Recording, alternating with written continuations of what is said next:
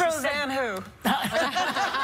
Valerie Jarrett is brushing off Roseanne Barr's crazy, ear-piercing attempt to explain her racist tweet. I thought the bitch was white!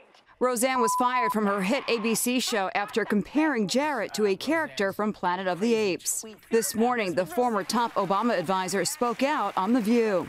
In all seriousness, as I've said before, I'm fine. I am just fine.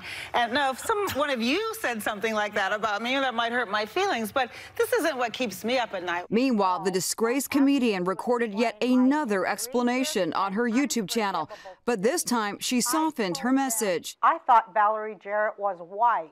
The 65-year-old is also gearing up for her first TV interview since the firestorm erupted with Fox News host Sean Hannity. He's one of the few voices out there who has stood up for Barr since her firing. Where it appears that only conservatives are held accountable for their words, their reactions, while those on the left never seem to face consequences. Valerie Jarrett says she won't be tuning in. I won't be watching. I hope you all won't be watching either. Yeah. Yeah.